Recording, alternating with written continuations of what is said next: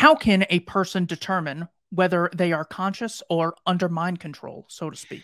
So that's a great question, and I'll indirectly give you the answer. I'll attempt to provide a basic answer to that. But if you want the real full answer to that question, first of all, I highly recommend viewing my natural law seminar, which talks about natural law, objective morality, the world of the occult, etc., and occult principles and the operations of natural law and the law of freedom, etc.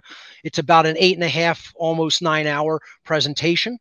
That you can get that for free. That's my documentary right there that you're displaying on natural law. I call it the science of natural law. But if you go to videos, that is the very first video on the videos page. It is called well, the documentary is the first, and then underneath that, it'll load in a moment on Odyssey. Natural law, the real law of attraction, and how to apply it in your life. It is put up there in 3 parts. So that's a 3-part series totaling almost 9 hours of lecture material with slides.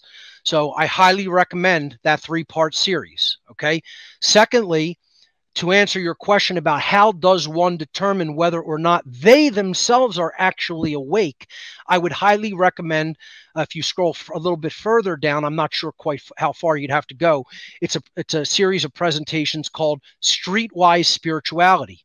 Streetwise Spirituality, I'm very proud of. It's one of the presentations, there it is, that I gave, that I really am very proud of the basic philosophy that came out of this seminar, because that's exactly what it does. It talks about what does it really truly mean to be awake. Forget this nonsensical wokeism garbage that we're seeing in the world about,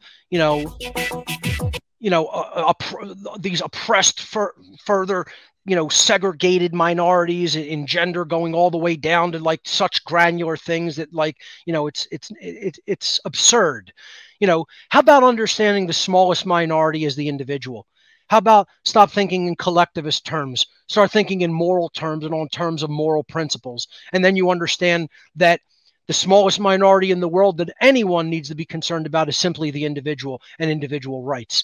Then we'll be on to something. But in that Streetwise Spirituality presentation, I gave 20 dynamics, 20 characteristics of what it actually means to be an awake human being in the modern world.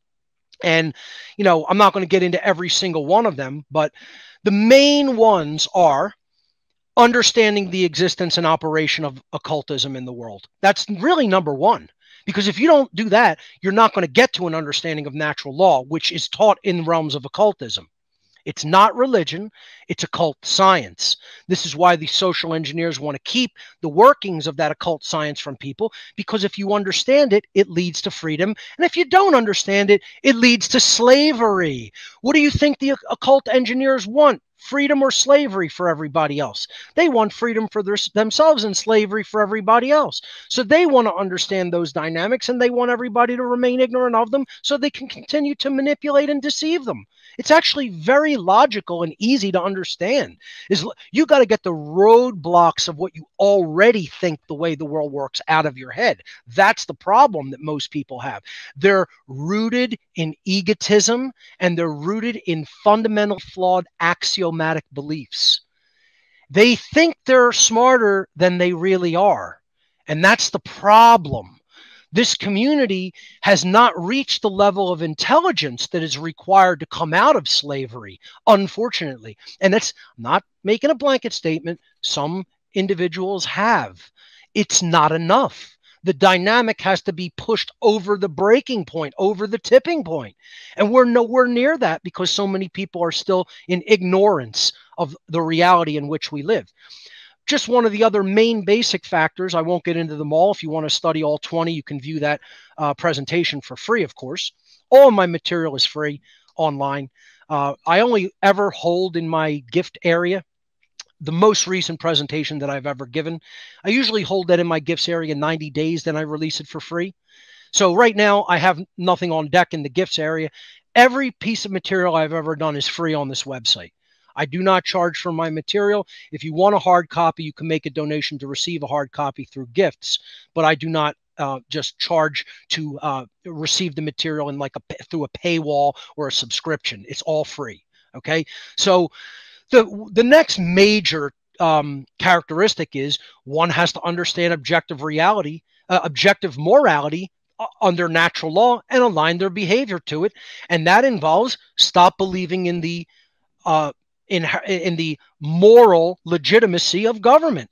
There is no such thing as the moral legitimacy of government because it is just a continuation of the old world concept of authority, which was never moral. A king commanding subjects as his slaves, saying, I'll take whatever percentage I want of what you earn, and you must obey my commands no matter how coercive they may become, is immoral. It's coercion and violence on its face. All authority is that.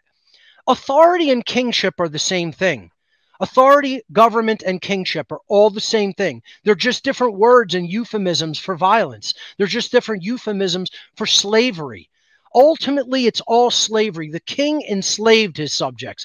It's not a beneficent ruling dignitary who wants the best for his subjects and would always respect their freedom and autonomy. No, the king dictates law.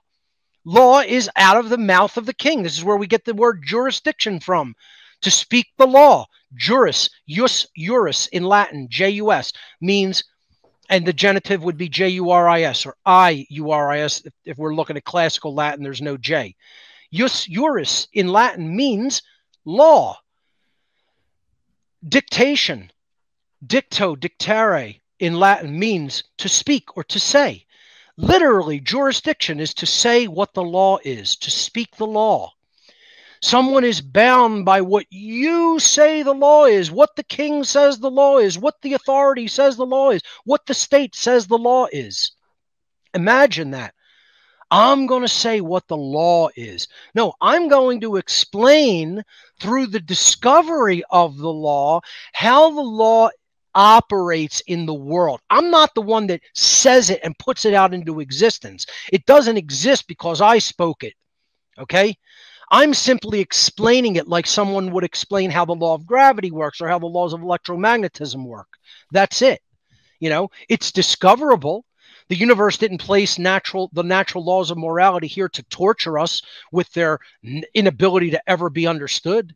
We have to do the work to understand how they operate, then teach that to other people and make it common sense. When we do that, we'll get out of this insane state called slavery, the slavery of government. If we still keep believing in the moral legitimacy of authority and still keep believing that we can dictate to other people what the natural laws are, what their rights actually are, and if we still want to condone the violence that is inherent to the state and inherent to authority and inherent to the covert religion that's running the world, then get used to slavery. It's going to be with humanity for a long, long, long time if that's the path that we choose. The good news is we have free will.